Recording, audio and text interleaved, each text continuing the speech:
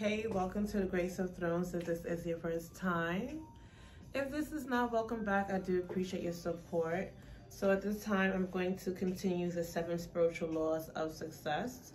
We are on to number 4, okay? So the law of least effort, all right? The 4th spiritual law of success. The law of least effort is based on the fact that nature's intelligence functions with effortless ease, with carefreeness, harmony, and love. This is the principle of do less and accomplish more. Sounds good to me. When we learn this lesson from nature, we easily fulfill our desires. If we observe nature at work, we see that the least effort is expanded.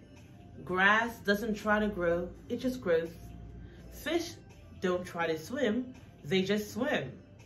This is their intrinsic nature. It is the nature of the sun to shine, and it is the human nature to make our dreams manifest into physical form. Easily and effortlessly. What is commonly called a miracle is actually an expression of the law of least effort, okay? Least effort is expanded when our actions are motivated by love, because nature is held together by the energy of love.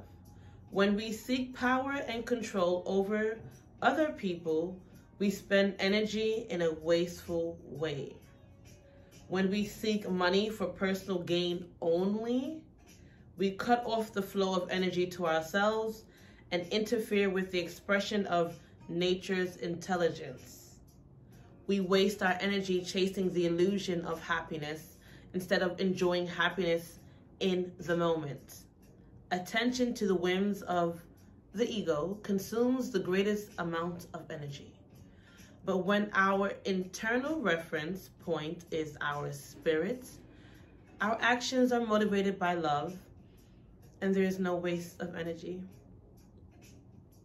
Our energy multiplies, and the surplus energy we gather can be channeled to create anything we want, including unlimited wealth. When we harness the power of harmony and love, we use our energy creatively for the experience of affluence and evolution. How can you put the law of least effort into action?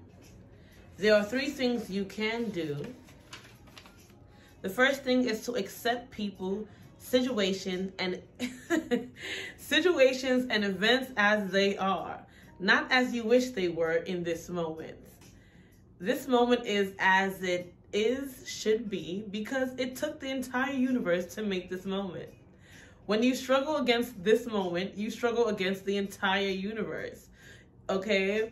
You can intend for things to be different in the future, but in this moment, accept things as they are. The second thing is to take responsibility for your situation and for all the events you see as problems. This means not blaming anyone or anything for your situation, including yourself. So don't go ahead blaming yourself now. Responsibility means the ability to have a creative response to the situation as it is now. All problems contain the seed of opportunity. Wow. Sirens. I'm going to repeat that again. All problems contain the seeds of opportunity. And this awareness allows you to take the moment and transform into a better situation. All right? If you do this, every upsetting situation becomes an opportunity for the creation of something new and beautiful. Every tormentor or triumph becomes your teacher. The relationships you have attracted in your life are precisely the ones you need at this moment. There is a hidden meaning behind all events that is serving your own evolution. And if you choose to interpret reality in this way, then you will have many teachers and many opportunities to evolve. A third way to put the law of least effort into action is to practice defensiveness. This means relinquishing the need to convince others of your point of view.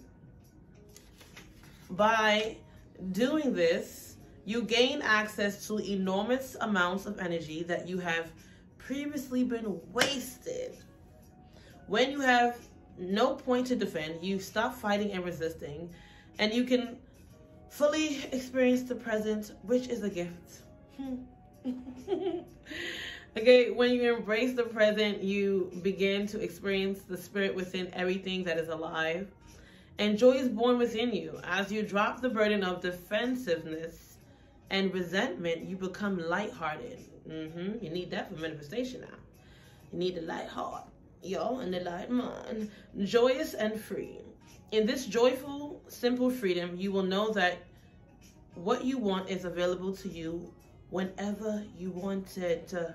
Because your want is coming from a state of happiness, not from a state of anxiety and fear.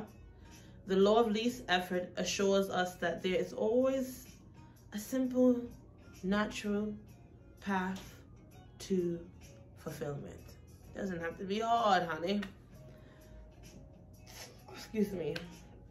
All right, so nature's intelligence unfolds spontaneously through the path of least effort and no resistance. This is the way that you can live too. When you combine acceptance, responsibility, and defensiveness, your life flows with effortless ease. Your dreams and desires flow with nature's desires, or with nature's desires. Then you can release your intentions without attachment. And when the season is right, your desires will blossom into reality. You hear the sirens? That's confirmation, okay? To experience the law of least effort, accept people, circumstances, and events as they are in this moment. When confronted with any challenge, remind yourself, this moment is as it should be because the entire universe is as it should be. Take responsibility for your situation without blaming anything or anyone, including yourself.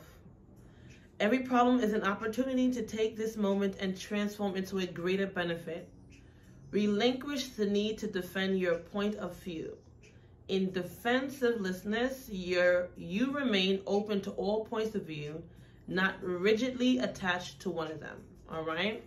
So I have 3 meditation cards. The first one, meditate before the message here, but for this message, is walk. All right? So go for a walk, my dear. This is simply one of the best ways to relieve stress.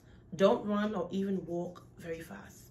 Just walk and breathe deep from the abdomen, allowing your blood to course through your body. Okay? And then some self-love, of course, right?